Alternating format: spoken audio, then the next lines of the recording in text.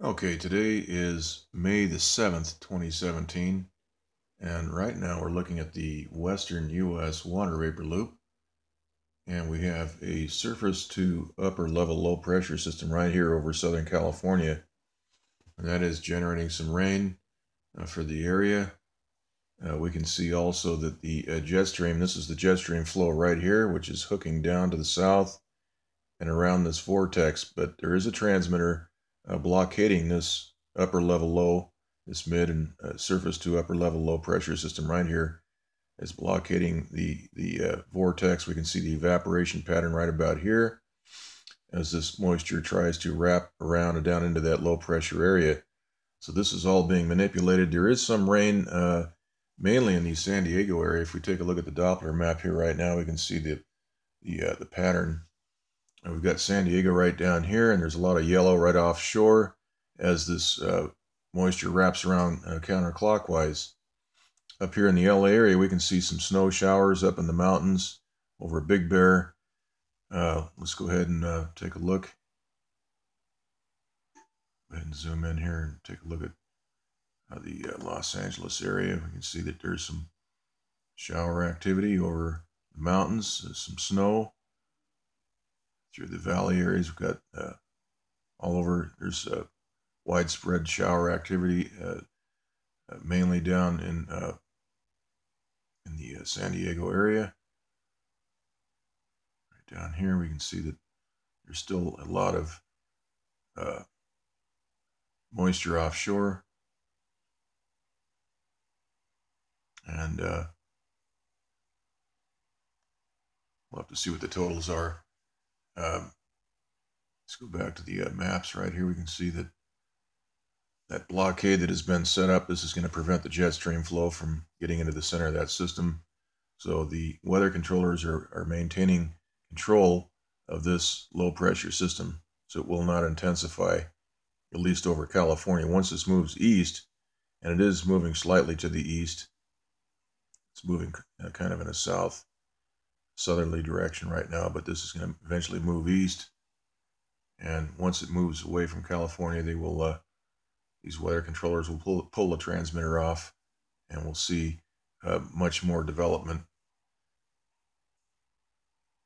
Also notice right here in the infrared loop, we can see a lot of outflow from that high pressure that is being installed right on the top of this low pressure system. So we have a lot of outflow right here along this boundary, this blockade, this channel of high pressure. We can see that outflow from the descending air. If we go back again and look at the water vapor loop, we can see the pattern here. We have a blockade all through here and all down this area, and that's where the outflow is, right around the outskirts of that center of that low pressure.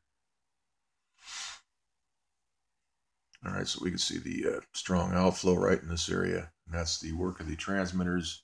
The transmitter, one of them, there's several at work, but the one right over this particular low pressure is causing this outflow. Now here's the northeast Pacific water vapor loop. We can see the pattern here. This is the jet stream flow right here, hooking down.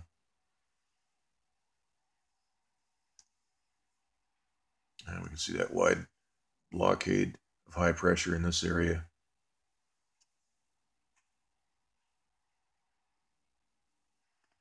Here's the infrared map.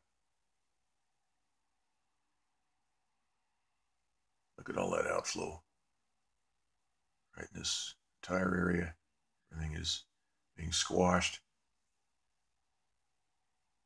We are getting rain in Southern California. That's good.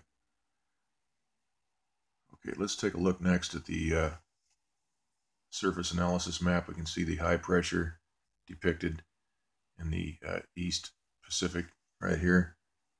We have a trough, this dotted line. There's low, 1003 millibar at the surface level. We also have 3 or 4 lows up here in the Gulf of Alaska, 988, 988 here, 992. These are all spinning in a counterclockwise pinwheel pattern. And there's a cold front shown here between that high. Okay, now here's the swell report, and we've got 21-foot seas off of central and a portion of Southern California, and 15 and 18, 12 to 18-foot seas off of Southern California, which will be moving in probably by tomorrow, late today, tomorrow. But we've got solid 21-foot seas right off of Central California. And that's whipping up some pretty good size waves moving in. Okay, here's we've seen the jet stream pattern here. It's hooking down and around that vortex. Of course, the transmitters are evaporating moisture right around this area, and so that's going to limit the amount of rain that Southern California gets. All right, here's the sea level pressure. Once again, we have that surface low depicted right here over Nevada. Everything is spinning around in a clockwise pattern around that low. Here's the 500 millibar. We have the center of the low right over Southern California, right over Los Angeles, as a matter of fact, here on the 500 millibar map. That's a closed low. And we see some squiggly lines right through there. It's the transmitter manipulation. And we have the 300 millibar map. And we have a lot of squiggly lines around this circulating low right here.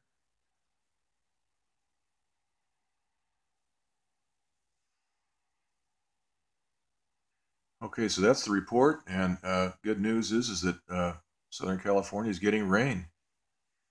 That's all good. Let's pan around a little bit. If we can. This thing is frozen up. Most of that rain is down in San Diego.